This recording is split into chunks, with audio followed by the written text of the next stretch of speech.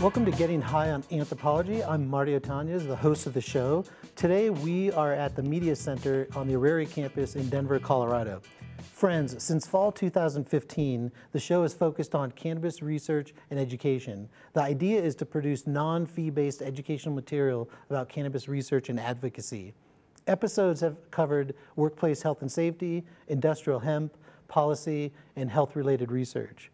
Colorado is one of the epicenters of the global cannabis sector, so most of the episodes focus on issues in Colorado. However, the global cannabis sector also has innovations happening in other parts of the world. Industrial hemp, for example, is being farmed in South Africa and Malawi. So the show has done a couple episodes on these different issues. At CU Denver, I teach a course called Cannabis Culture. Students in the course develop and produce digital stories focusing on cannabis consumption and production. Some of these digital stories are integrated in episodes of the show Getting High on Anthropology. Visit the website fsngreen.org to watch past episodes of Getting High on Anthropology. We're going to be right back after a quick reminder for fire safety. You got it all wrong. Mr. Trumbull's under arrest for a felony. Excuse me, I'm Mrs. Trumbull. Do you know where my husband is? He's in the booking room right over there.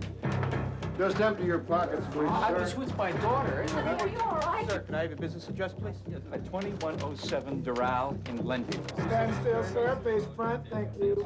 All right, right this way, sir. Joe, would you call my automobile late? Yeah. Give your right thumb. This is very embarrassing. I've never been in trouble in my Index life. finger, please. You're allowed one telephone call. If you wish to call your attorney, you may. Your Dick's Is it number. home? I'll call Right this way, sir. Yes, please call him. I will. Okay, let's go. And I'll need your belt and your shoes. Why? There must be some kind of a mistake, officer. I'm not a criminal. In here. It was an accident. I didn't mean to start a fire. If you're guilty of starting a forest fire, even accidentally, you'll pay for it. And we're back. Here are some cannabis-related news stories. The Associated Press reports that the Veteran Administration opposes bills broadening medical marijuana access for veterans. According to Dr. Keita Franklin, National Director of Suicide Prevention for the Department's Office of Mental Health and Suicide Prevention, she testified, the VA opposes letting its doctors recommend medical marijuana for vets because the plant remains federally outlawed given its status as a Schedule I drug under the U.S. Controlled Substances Act. Forbes reported on April 29, 2019, Texas lawmakers approved marijuana decriminalization bill. The legislation, which would punish people caught with an ounce or less of cannabis with a fine of $500 instead of arrest and incarceration, passed by a vote 98 to 43. Up next is a segment created by Art Mireles for his documentary covering the industrialization of hemp in America.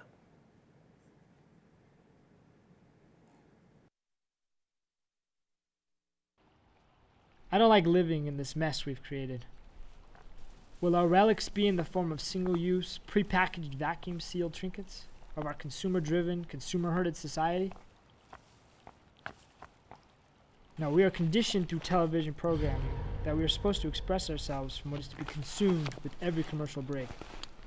The dare to be drug-free was, in retrospect, free drug advertisement.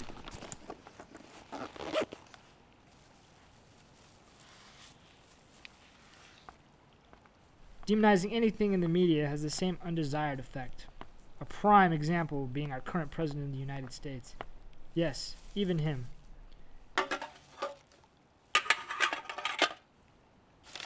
Enacting change is the purest form of protest.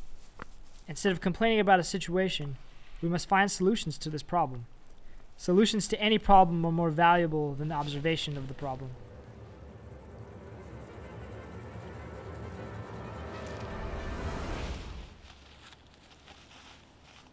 We are all living in a shitty situation, but it is what we do with the situation that truly shapes the character of our person.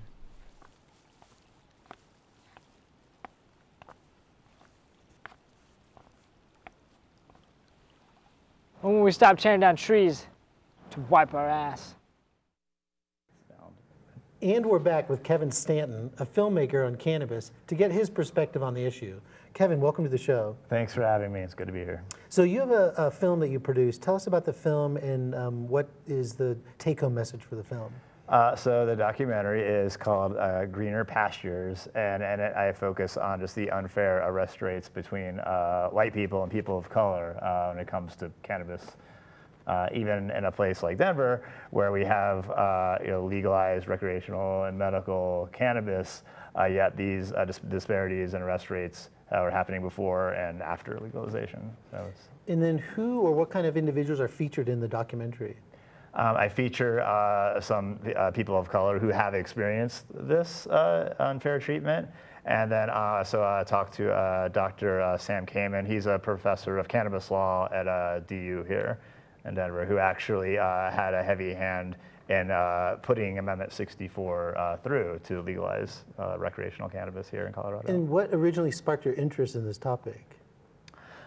Just seeing, not even like in terms of cannabis, just gross social and racial injustice across the board, and injustice when it comes to gender as well. And I just then kind of like examining, history and the history of this country, and kind of realizing like, wow, is kind of founded on white supremacy, and it doesn't seem, that seems to be prevalent to me at least today.